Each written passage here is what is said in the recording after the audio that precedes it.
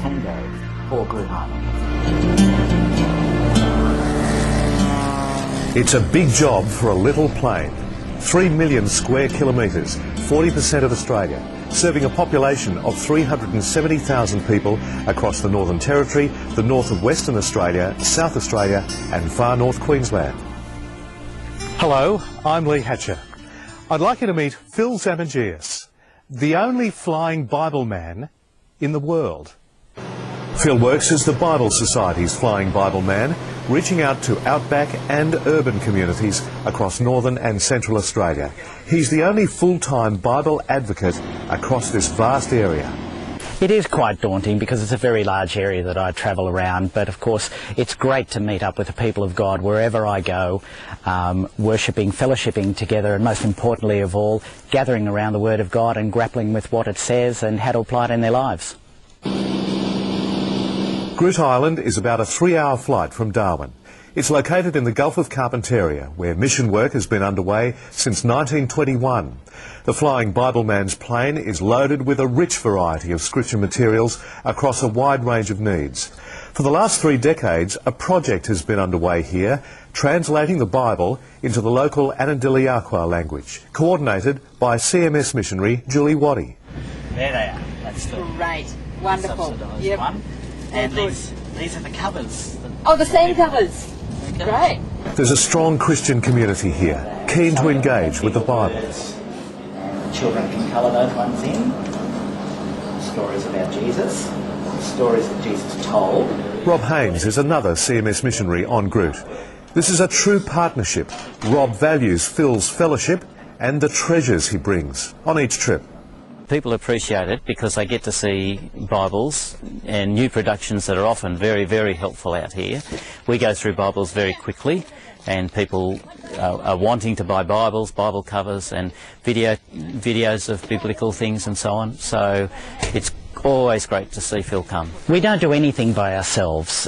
All the work in the top end, in the outback, is done in partnership with our mission partners who may be churches, mission organisations, or even lay people who are active Christians in their communities.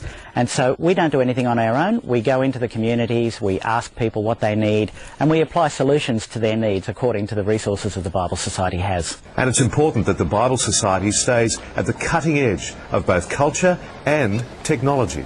Phil's brought this tiny computer memory card for Carolyn with all the electronic resources for his outback ministry. With the click of a mouse, he can bring up any of the text, pictures or audio so it can be translated. And it's got a picture about and a story. Now this one's in English, but what you can do is then you can put in here, you can type in or you can copy the Anandiliaqua.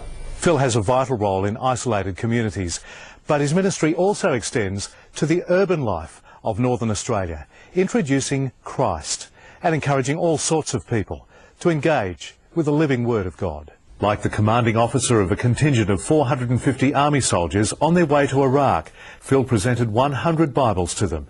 He's also been involved in the recording of the Bible into Indigenous languages and is a familiar, friendly face at the Noongarlinya College at Darwin, helping students out with scripture materials. He's always seen around here and brings people from the Bible Society, and we find having Phill here with us is a great support. And the Anglican Bishop of the Northern Territory highly values Phil's ministry. Well, Northern Territory Outback Ministries really gives an opportunity of reaching across the territory in a way that we don't have to some of the remote mining camps and remote cattle stations. And I think Phill, because he has a plane, can land there and take opportunities of sharing scriptures and just other sorts of ministry. So in that way, he's able to do something that's beyond the reach of what we can ordinarily do.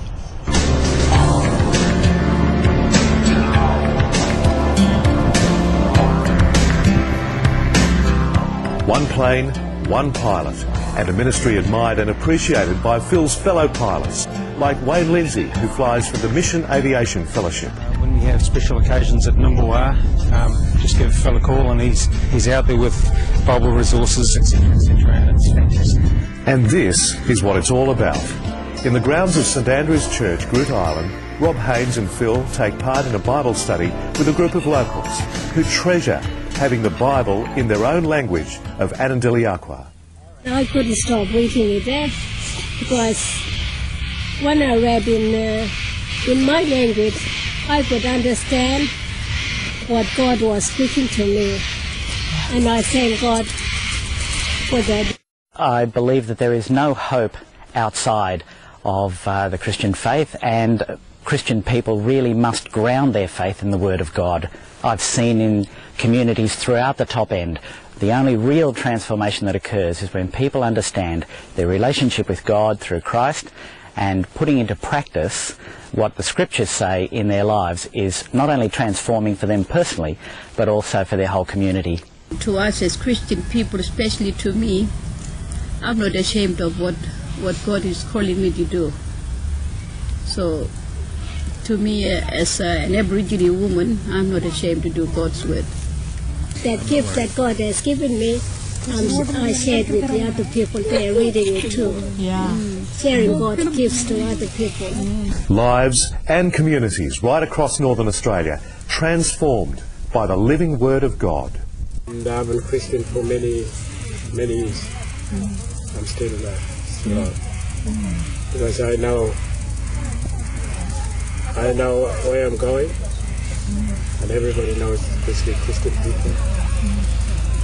So make sure, don't stop, just go.